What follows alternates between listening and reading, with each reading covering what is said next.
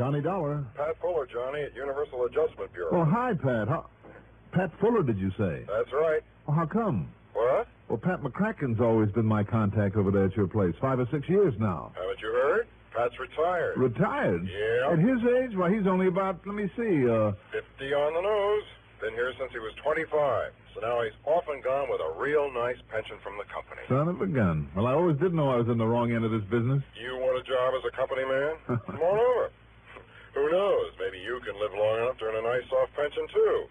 If that is, you'll do the same thing he did that I'm doing. What do you mean? Well, instead of keeping your own hours, traveling around all over the country all the time, new places, new faces, lots of excitement, well, you'd have to be tied down to a desk 9 to 5, day after day, month after month, year after year. Yeah. But think of the advantages. You'd have Christmas off and New Year's and the 4th of July. Well, now, let's, And all sorts of free life and health insurance and other benefits. A couple of weeks off with pay every Let's forget it, Pat. I think I'll stay freelance and free. Whatever you say, Johnny. Anyhow, with McCracken gone, I've taken over. Well, what's on your mind? And I hope it's something that'll get me really away for a change. Don't ask for it. Before this thing's over, you may find yourself having to cover the whole country, from stem to stern. Oh, it sounds intriguing. What is this thing? One of the oldest and simplest rackets that ever hit the insurance business, but one of the hardest to catch up with. Tell me all. Why don't you come on over here? I will. All right, I'm on my way.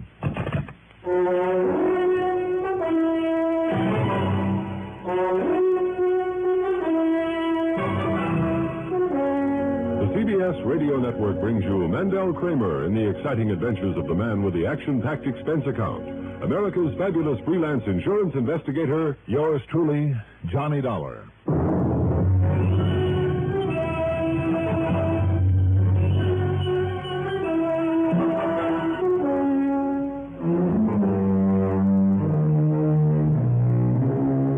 Expense account submitted by Special Investigator Johnny Dollar to the Universal Adjustment Bureau, Home Office, Hartford, Connecticut.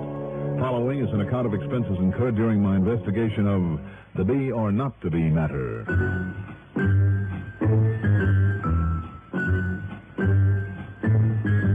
Expense account item 1, $1.20 for a cab to Universal Adjustment Bureau down on the square. Pat Fuller was about 40, I'd say, and in spite of his easy, casual manner, it was obvious he didn't miss a trick. Very much like his predecessor, Pat McCracken. Wow, glad to see you, Johnny. How are you, Pat? Oh, fine. Sit down. Let me tell you all about it. Okay. Cigarette? Thanks. Now, as you know, Johnny, here at Universal Adjustment, we handle claims for a list of insurance companies as long as you're on. I know. And all over the country, every state in the union. Uh-huh. But only the sizable claims. The little ones for a few hundred, a few $1,000s, well, it's cheaper for the companies to handle them, to pay them off themselves. Sure. However, they're all required to inform us about them, even if they involve only pennies. I see.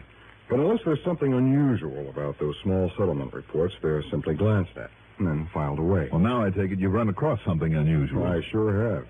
You see them here? 13 reports and claims paid out by 13 different companies. The smallest for $250. The largest, thanks to an impulsive darn fool hotel manager, is for over $4,000. You said for one of the oldest rackets in the business. False injury. Ah. In fact, the one I busted out on the coast a while back with some old wino was carefully run down, his leg broken, then the insurance split with him. Something like that. These reported injuries were all the results of falls. Sounds like the hotel or department store caper, then. It is. Hotel. Yeah. Couple goes to a nice hotel, registers just for one night. The man carefully explains to the clerk that they have important business in some other town the following day. Sure. Just before checkup time, they casually walk across the lobby. Mm-hmm. And she suddenly trips on the edge of a rug or slips on the polished floor, lets out a yell of I pain. know the rest. He yells for the manager, hauls her up to the room. By the time the manager gets there, she's putting on the agony act, and they threaten to sue the pants off the hotel and raise a big stake. Right. They usually demand around $100,000. Threaten to call in some local lawyer they just happen to know. Yes. And the manager, all excited and hoping to avoid a lot of adverse publicity, as well as a lawsuit, has them sign a release. pays them something in cash, whatever they can talk them into, and they're on their merry way. Pat, why don't these hotel managers ever learn to hold on to people like that and make them undergo a medical examination? Oh, this pair is clever, Johnny, in more ways than one. How do you mean? Well, the woman usually slips on a spot of oil or grease. Who's to prove that they put it there themselves? After all, nobody's watching them every second, simply because nobody knows who they are and what they're up to. Yeah, I see what you mean. But Pat... Also, Johnny, in every one of these cases, some doctor's been called in, made a quick examination, and confirmed the fact that there was an injury. And insisted that they stay around for a while? No. Like I said, they've already established the fact that they have to be in some other city on business. Thousands of dollars at stake. That if they're made to stick around, then they'll really sue. Yeah. 13 in a row, you say? It's all over the country, and all within less than 4 months. Doggone it, Pat. If there really is an injury in each case, at least enough to fool a doctor. I know. That's puzzled me, too. Well, it doesn't sound like the same couple then, does it? But it is. I'm sure of it now. Why? Well, Johnny, you know as well as I do that most crooks develop a sort of pattern, whether they themselves realize it or not. Well, you know that some of them set a pattern deliberately, leave a regular trademark just to show off. Right. Or just to make the cops look silly. Exactly. Now, they haven't used the same names each time. Oh, no, of course not. But what they have done... Now, what about their descriptions? Is it covered in these reports? Oh, yes. But they don't mean very much, because one time she's a blonde, the next time a brunette, and then a redhead, And the same thing goes for him. Thick glasses one time, a mustache another, clean-shaven the next, and so on. Yeah. But, look, here. I have a picture of them. Oh? How'd you get this? Photographer in a hotel lobby in Chicago, taking pictures of a model, showing off some clothes. They happen to be in the background. You see? There they are. Yeah. Oh, fine. This will be of help. Even if they fool around with a disguise or two. But now to get back to this pattern that you mentioned. Really the show-off element, as you call it. Yeah. The home address they give when they register. Fictitious one? I don't know, but it's always the same. What is it? 21st Street and Fairmount Avenue. Where? Philadelphia, PA. Well, if it isn't fictitious, it might give us...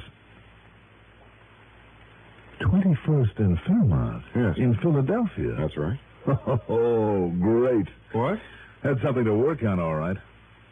Pat, this case may be tougher than you think. Could even be dangerous. Oh? That is, if that address ever really was his, the man's. Why, Johnny? What is it? A not too exclusive little place known as Eastern Penitentiary.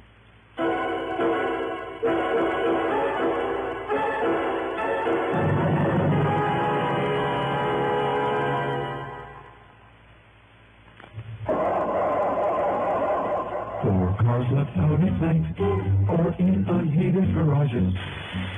Don't ask for trouble, ask for DuPont Xerox antifreeze. Wintertime is trouble time for many of us who leave our cars out at night or in unheated garages.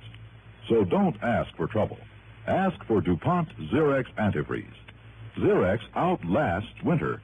It protects your car against sudden drops in temperature all winter long. It won't boil away, even during a warm spell. And Xerox has an exclusive rust inhibitor, MR8, that protects all engine metals, including aluminum, against rust and corrosion. So, for safe, dependable protection, do as millions of motorists have done for over 20 years. Ask for Xerox antifreeze. It's made by DuPont. Remember, For cars left out at night or in unheated garages. Don't ask for trouble, ask for DuPont Xerox antifreeze.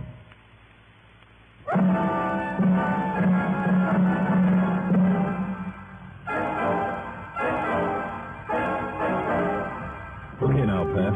You could spend a lot of time and money sending a copy of this picture to every hotel in the country together with a warning to look out for this couple. But do you know how many But hotels? it probably wouldn't mean a thing.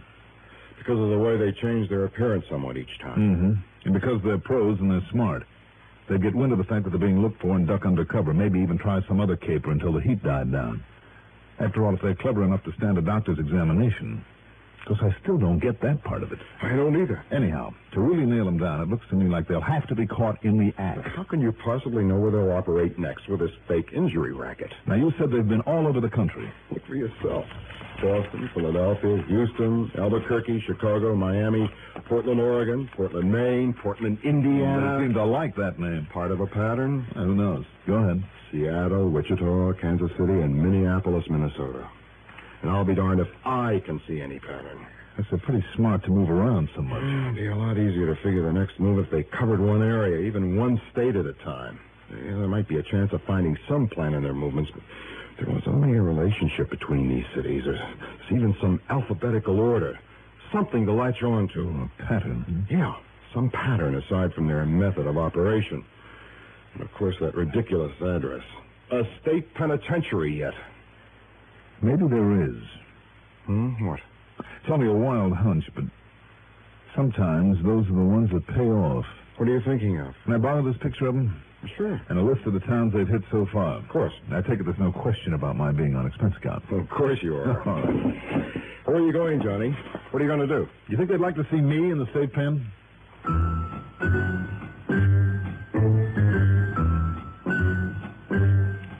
Expense account. 2410 for a cab to Bradley Field, a plane to the city of brotherly love, and then the cab to 21st Street and Fairmount Avenue, Eastern Penitentiary.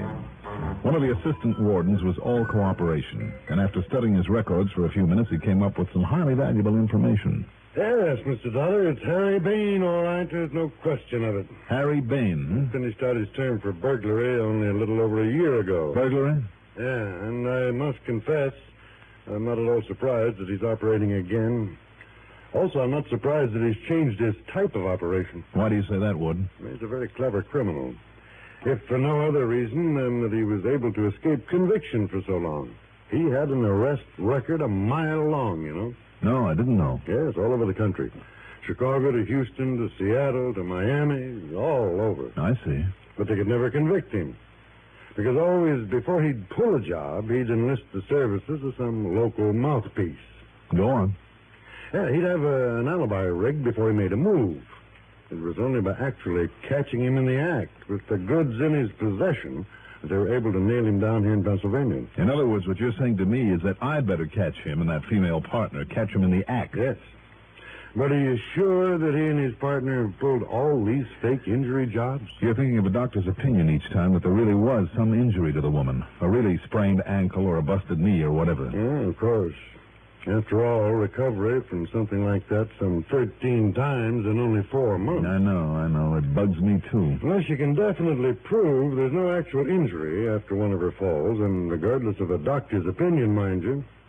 In other words, Mr. Dollar... In other words, Warden, the first thing I have to do is find out where they're going to pull their little stunt next and be there when they do. Yes. All right, then. Maybe that's where you can help me. How? You have a list of all the cities where this Harry Bain operated before you got him? Yeah, right here. Boston, Houston, Portland... All right, now, wait, just 1 minute now. Just let me check your list against this list of mine. All right, now, go ahead. Okay. Boston, Houston, Portland, Oregon. Check. Portland, Maine. Right. Portland, Indiana. Right. Miami. Wait a minute. Huh? Yeah, all right, go ahead. New Orleans. Oh? Chicago, Seattle, Wichita, Minneapolis, Albuquerque, Little Rock, Duluth, Yeah. Kansas City, and here in Philadelphia. Good. Then there is a pattern. A what, Mr. Dollar? You gave me the same 13 cities that I have on my list. All of them places where he already had a contact with a crooked lawyer from his burglary days. Oh. Also, you gave me 3 new ones. New Orleans, Little Rock, and Duluth. Towns that he hasn't hit yet with this new racket. But I'm betting that he will hit them. New Orleans, Little Rock, and Duluth. Right. And if I can be there when he tries it. Excuse me. Yes? Is Mr. Johnny Dollar there, Warden? Yes, he is. Just a minute. It's for you, Mr. Dollar. Oh, thanks. Johnny Dollar. Pat Fuller, Johnny. They've done it again. Where? Little Rock, Arkansas. Good. Good. Sure is, Pat. I'm on my way. What? Where to? Well, take your choice. New Orleans or Duluth, Minnesota. What?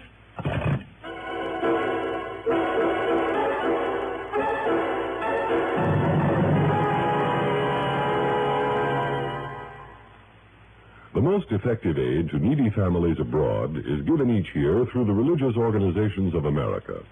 They are so efficient that a single dollar will send more than 300 pounds of food to feed hungry mouths in lands overseas. But our religious groups go much further. Besides food, they send clothing, medicine, and bedding. They help support hospitals and clinics and develop self-help projects. Keep faith with those in need abroad. Give through your faith.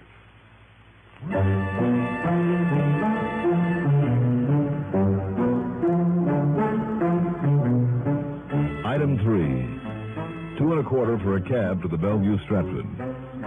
And there I ran up item 4, $181.40 in phone calls to the manager of every sizable hotel in both Duluth and New Orleans.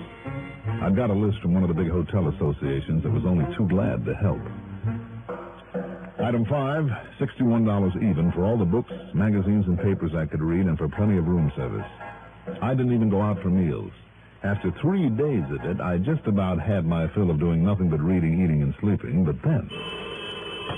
Johnny Dollar. This is Monsieur Jacques Devereaux at the Hotel de Philippe in New Orleans, Monsieur Dollar. Yes. I promised to call you if anyone from up there in Pennsylvania happened to register here in our splendid hotel. Yes. We now have with us a couple by the name of Chatsworth, Monsieur and Madame Henry Chatsworth. Oh, so it's Chatsworth now. But they're such lovely people. From here in Philadelphia. Yes, but they're such lovely people. And they gave 21st and Fairmont as their address here? Yes, they did. But they're such lovely people, Monsieur Dollar. Now, listen. I just refuse to believe they're those horrid rascals that you telephoned Now, you about. just hang on to them. I'll grab the first plane I can. Hang on to them? What? But they're only staying overnight. I know. Monsieur Chatsworth has to go north on business tomorrow. That's what he thinks. Item 6, $4 for a cab. Item 7, $81.45 plane fare. But the only flight I could get didn't leave until the wee small hours of the morning, so it wasn't until after breakfast that we finally pulled into New Orleans. Item 8, another $4 for a cab to the Hotel de Philippe. And there, the prissy little manager suddenly became a real problem. And I tell you, Monsieur Dollar, that I simply refuse to believe that nice Monsieur and Madame Chatsworth are those horrible crooks you mentioned. Why, they're lovely people. Mr. Devereaux, What's more, you're only a private investigator. You have no real I know authority. that only too well, Mr. And for that reason alone, sir, I must refuse you admittance to their... Would you please listen? If you wish to call in the police, have them station their men about heaven. A bunch of police swarming all over this place? This Harry Dane who calls himself Chatsworth would smell them a mile away. He and the dame with him would simply take a powder. At least that would save my hotel from any embarrassing situation, which is all I care about. Sure, and would let them scot-free again. And I simply refuse to believe they're such lovely people. You said that. And I meant it too, sir. Now, if that's all, Monsieur Dollar. Oh. All right, Mr. Devereaux. You almost make me wish they would knock you over. I have told you. You simply refuse to believe. Yes. Now, must I order you off the premises? You mind if I stop at your bar long enough for a drink? I think I need one. Not at all. But I shall be watching you. Oh, I'm sure you shall. Oh, good morning, Mr. Chatsworth, Madame Chatsworth. What? Oh, you're up early this morning. I ducked behind a pillar and listened. Oh, yes, monsieur. We plan to have I breakfast could in your catch only lovely snatches coffee of their shop. conversation. Glad you can't And I stay just with us prayed longer. that You're Devereaux such wouldn't tip them off. Well, we'd like to stay, Mr. Devereaux, but we've got to leave for New York. Big business deal up there, and if me and the missus aren't there right on time to sign some papers, it could cost us a fortune. I mean, really big money. Yes, so we're all packed, and we'll be leaving right after breakfast. Oh, I'm so sorry. But of course I understand. Sure, I knew you would. Well, come along, dear. Yes, Henry. Oh, my, am I hungry. Now, Monsieur Dollar. Monsieur Dollar. While the manager looked for me in the bar, I ducked across to the other side of the lobby, grabbed the bellboy, and shoved a 5-spot into his hot little hand. But for what, sir? Mr. and Mrs. Chatsworth, the number of their suite. Well, it's 2:14, but may I ask Good. sir, why... Now, where can you and I have a little talk, all alone?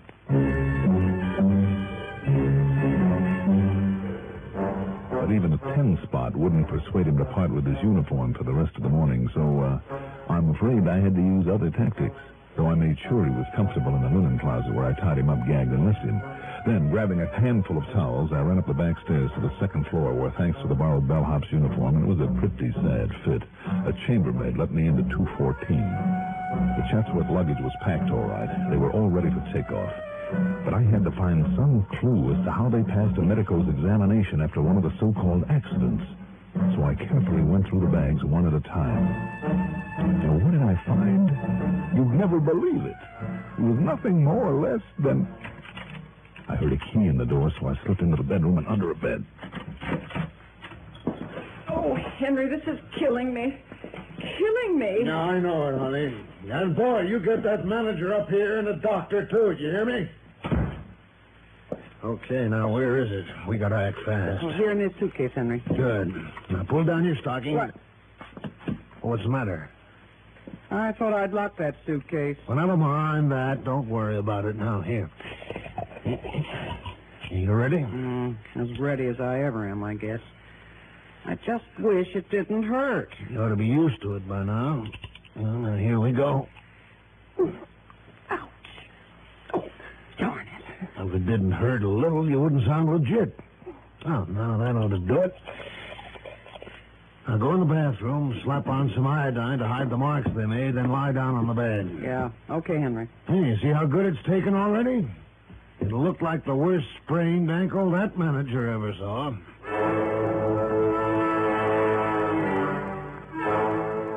Clever? It was sheer genius.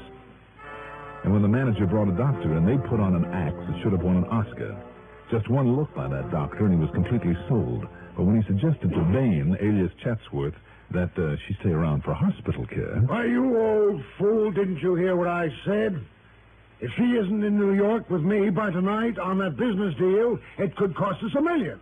So if you make her stay here, I'll sue you, too. The way I'm going to sue this hotel for that slippery floor down there in the lobby. Please, Mr. Chatsworth, not so loud. You know what's good for you, Sawbones? You'll give her something to ease the pain so we can catch our plane. Then you'll get out of here. Please, Doctor, you better... And as for you, Mr. Devereux... Yes, sir. Well, I've heard plenty about cases like this, about you hotel guys being so careless with slippery floors.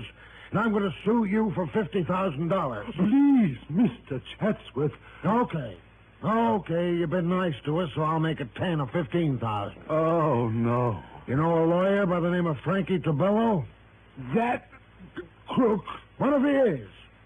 All I care is he gets me 10 grand for this. Mr. Chatsworth. Yeah? Perhaps the injury isn't as bad as it looks. And if we pay the doctor's bill and, say, $200 or $300... What? You out of your mind? But I don't want a lawsuit or the publicity. And I'm only trying to 1,000, perhaps, in cash, immediately. Now, listen. I've got you over a barrel and you know it. So you're going to pay for this and plenty. Now make me a decent offer. And the price they settled on? $2,000. Cash, immediately.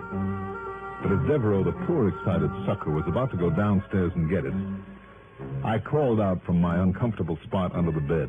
And you know something? Surprise, Henry Bain and the woman gave up without a struggle when they found out who I was and what I was doing there. And the manager, when I pulled the little glass jar out of their suitcase and showed him how they made their phony accident look so real. Real enough to fool the doctor. Well, believe it or not, the shock was so much for him he almost fainted. So, that was that. And the expense account total comes to $471. Wait a minute, I forgot to tell you about the trick. Their little trick for making that ankle swell up and look like the worst sprain on record. You see, that jar, the one that Bain had opened and then clapped against her ankle, contained exactly 3 nasty little yellow jackets. Bees. Yes. Clever.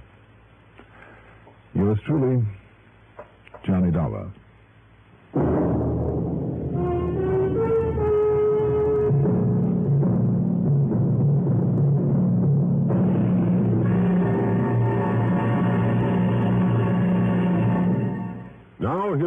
star to tell you about next week's story. Next week, one of the nicest killers I've ever met. Join us, won't you? Yours truly, Johnny Dollar. Yours truly, Johnny Dollar, is written by Jack Johnstone, produced and directed by Bruno Zerato Jr., music supervision by Ethel Huber. Johnny Dollar is played by Mandel Kramer. Also featured in our cast were John Thomas as Pat Fuller, Ivor Francis as the hotel manager, Robert Dryden as Harry Bain, alias Chatsworth, Gertrude Warner as Mrs. Chatsworth, and Bob Donnelly as the assistant warden. Be sure to join us next week, same time, same station, for another exciting story of yours truly, Johnny Dollar. Art Hanna speaking.